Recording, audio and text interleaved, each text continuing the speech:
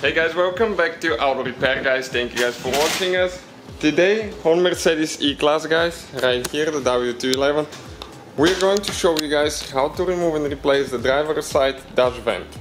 Okay, this one, if it's broken, if it's not working, if it doesn't look good, you want to replace it, we'll show you how to remove it now. It's not very complicated, but you have to know what you're doing. Otherwise you're going to cause damage to it, and we'll show you why. We've seen many broken in the past.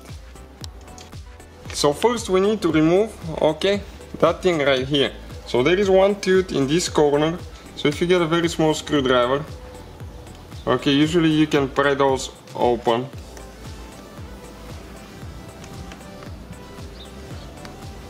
Okay, it's almost coming out. Okay, right there.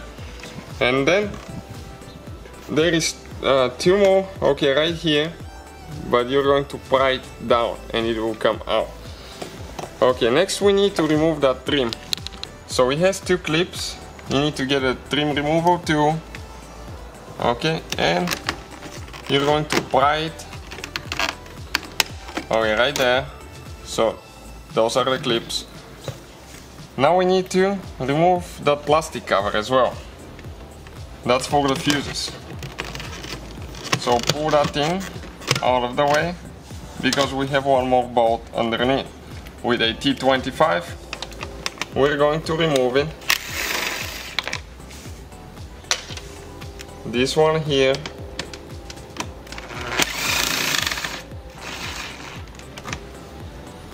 Okay, and the one on top that we remove the cover. Now you can grab it guys.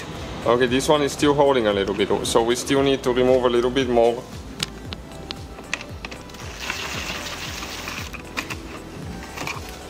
Okay, right there. And it's going to drop now, so you need to make sure that you hold it. Okay, and we have the wires now. So there is one tooth, okay, right here, so you need to pry a little bit, okay, to get the wire out of the way. And the vent is right here guys, pretty simple, when you know what needs to be done. So thank you guys for watching, please subscribe and see you guys next time.